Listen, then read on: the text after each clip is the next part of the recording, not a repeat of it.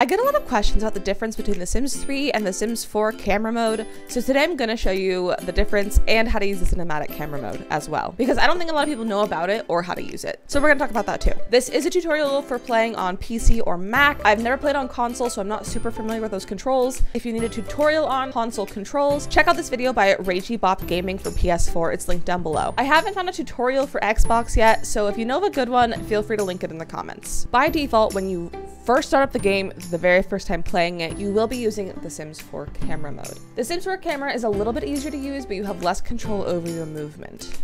The controls with The Sims 4 camera are left mouse to grab and pull to move wherever you want to go. You can press and hold the scroll wheel to more fluidly move across the area. You can scroll the scroll wheel to zoom in and out, and then your right mouse button will rotate.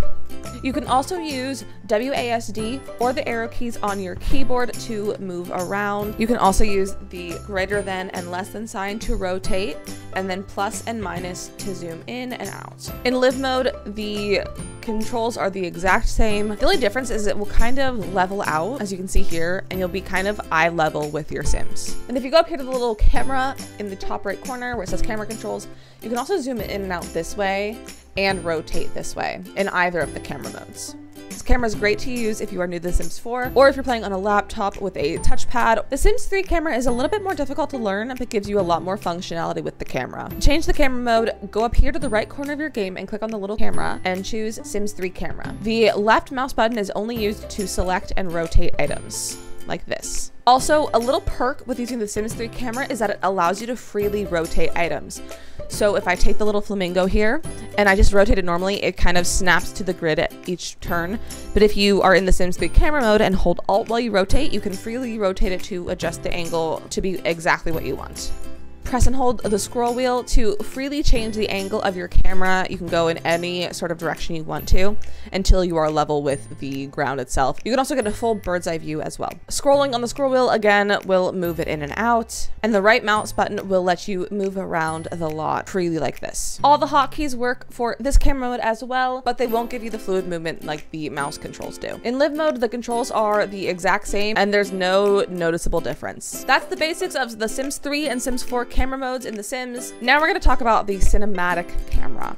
If you've ever seen any stop motion speed builds or fancy smooth camera work in The Sims, that is the tab camera mode. Firstly, to access the cinematic camera, press tab while in live mode. If you have the Better Build By mod from Twisted Mexi, you can also do it in build mode. The tab camera controls are the same for the camera controls for Sims 3 and for camera for the keyboard. You can use the arrow keys or WASD to move around. You can use plus and minus to zoom in and out. And then a little bit different is that you can't use the greater than or less than symbols to rotate, but you can use your mouse to fully change the direction of your camera. Combine that with the arrow keys to get different angles. And then to get different heights, you press Q to lower and E to raise up. Now, if any of those movements seem a little too slow for you, hold shift while you are using those keys and it'll go a lot faster. And finally, for the camera mode itself, if you click with your left mouse button, it'll lock the camera in that position and you can move your mouse. And then if you left click again, you'll have access to the free cam again, and then hit tab to exit. Now, if you want to create smooth movement from two camera points, we first have to set a camera point. So this is going to be my camera point that we're going to use. So I'm going to press Control 5. You can have up to 5 different camera points with the keys 5, 6, 7, 8, or 9. Now, as a little side note, if you've ever been trying to use the 9 key to raise an item up and it doesn't work and it throws you somewhere else in the lot, it's because you have a camera point set. So if you want to get rid of that, hold Alt and 9 at the same time and it'll reset that so it'll work again to raise it up. So now that you have your first camera point set, anytime you move away from it and press the number that you set it to, it'll move right back to it, just like this. So now you want to pick your second camera point. So go ahead and figure that out. So I want to have a nice pan over the house. So this is where I want my next camera point to be. This is where I want it to end. So I'm going to hit Control 6 to set this one in. And then I can go back and forth between the two of them pretty quickly like this. And if you hold Shift, it'll snap between the camera points that you have set. Now to get that smooth movement that you see in speed builds and machinimas and anything else, press tab to get rid of all the UI and then press your camera point and it'll go just like this. And like I said, you can set many camera points. So here are a few other ones. And you can even use this to go inside of your builds as well.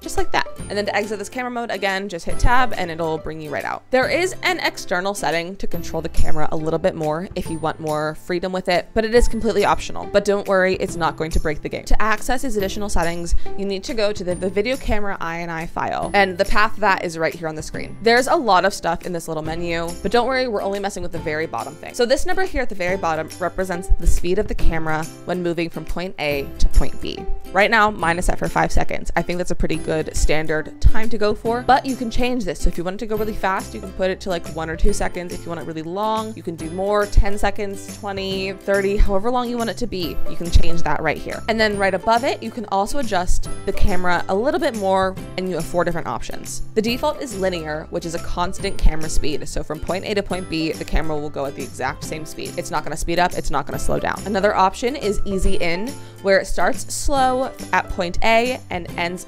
fast towards point B. There's also easy out, where it starts up fast at point A and slows down at point B. And then there is easy in out, where it starts slow, speeds up in the middle, and ends slow. So with those different options, you can really adjust your videos. Once you decide what you're gonna do, make sure you press X on this little menu and save your settings. Also, make sure your game is closed while you're doing this. If it's open, I don't think it'll mess anything up, but I don't think it's gonna go into effect until you close and reopen your game. So make sure your game is closed while you do this.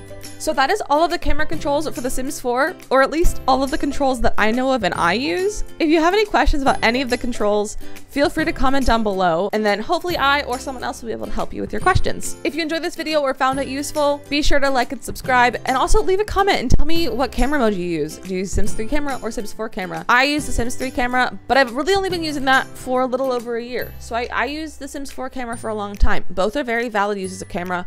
Don't bully anyone for using one that's different than yours. Thank you so much for watching. I will see you guys next time. Happy simming.